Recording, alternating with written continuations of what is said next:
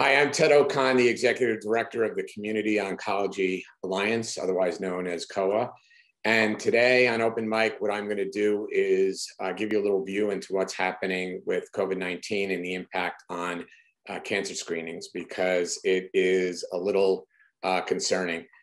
We have partnered with Avalere Health in terms of doing an analysis specifically on cancer screenings and the shortfalls that you'll see in some of the key findings. So what I'm going to be doing is sharing some of those results with you, and then I'm going to be talking about what we're doing about it at COA. So the first thing we did is the purpose of the study was a retrospective analysis that really looked at the variation in healthcare service utilization and what happened in terms of COVID-19. So as you can see here on the slide, the data sources that we used and specifically used the Medicare fee-for-service claims data, and looked at basically the site of care and different site of cares. We looked at telehealth utilization, we looked at treatments, but really what I want to talk about is what we see in terms of cancer screening. So this was actually the percent of claims for cancer-related telehealth E&M services. And the message here is what you see that is in the practice setting, the independent community oncology setting, high level of telehealth utilization versus relatively smaller utilization to start in the institution or the hospital system. That didn't, I'm not meaning to demean sort of the hospital setting, but it's an artifact of two things. Number one is hospitals were all focused on treating COVID patients and dealing with the pandemic. And the other thing is that I think that independent practices were a little more flexible in terms of the uptake of telehealth services. So I think that's why you're seeing that. The other thing that we saw was this presents sort of a relative change in billing frequencies for select cancer screening services. So what this means is we looked at mammograms and colon screenings and lung screenings and prostate screenings through the beginning of the pandemic. What you see is a severe drop-off. This is a severe drop-off. And actually, we've now looked at more recent data, and they continue the trends that we've seen in July. As you may remember, we had a first surge, obviously, in the May-April time period in terms of COVID-19. Then we had another surge in July, and currently we're coming out of another surge that we see during the sort of the January, February timeframe. But this is really striking when you look at this and you think about it, how far off we are, especially in mammograms. And even though we've made up a little progress in June and then a fall off in July, we are so far behind the curve that it's really scary. And this is actually the relative change in billing frequencies for cancer-related surgeries, mastectomies, colon procedures, prostate procedures, and you see the same kind of fallout. And particularly when you look at this screening, the fact of the matter is that you're seeing if you don't have people that are screened, they're actually not getting any surgeries, they're not getting any treatments. And the problem is that when they do present, they present with more advanced disease, terrible for the patient, and very costly to treat. So this is some of the, as I was describing before, the surge in COVID-19 cases. You saw the first wave taking place in April, in the May timeframe. Then we saw a little back off. Then we saw another surge.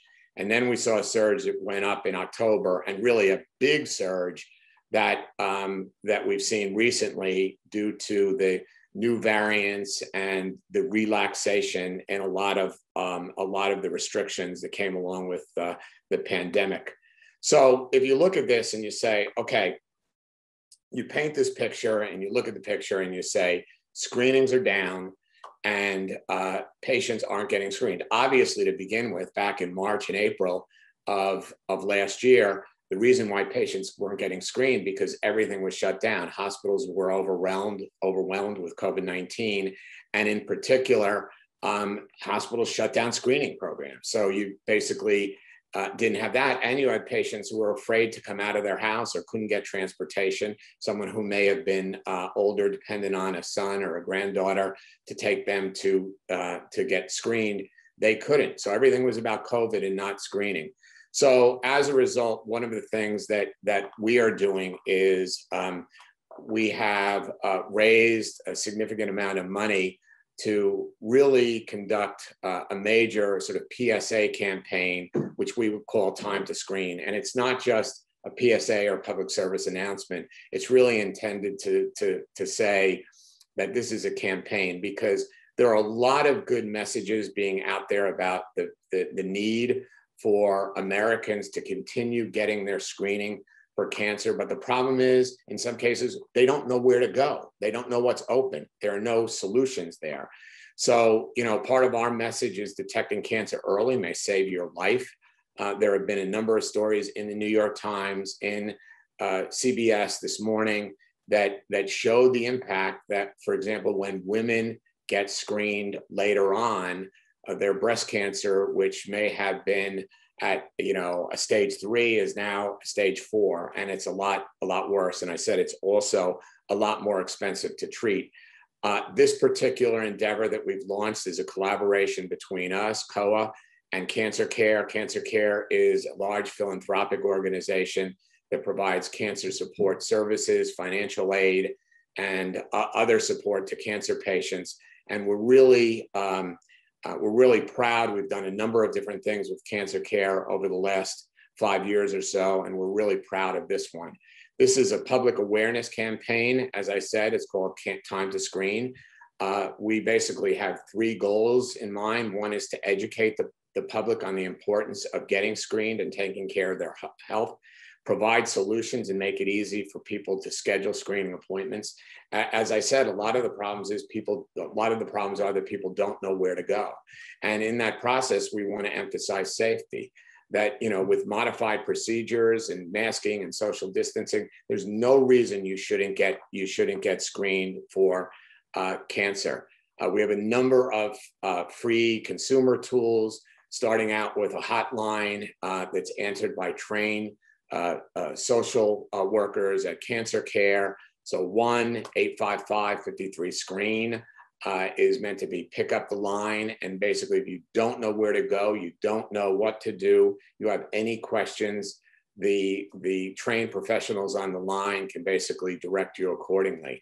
We have a Time to Screen website that has education and information. It's www.timetoscreen.org, and a database of screening locations and options for major cancer types. So as I said, the problem is, it's one thing to say to somebody, go get screened for cancer.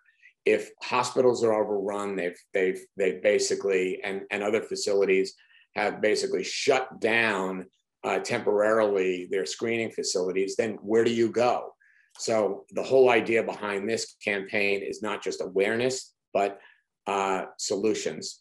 So I really want to thank the opportunity, basically on open mic, to just give you a little sort of 10-minute pitch on the fact that it's so important to get screened. It's so important for individuals out there, Americans, to realize that even in the face of COVID-19, they should not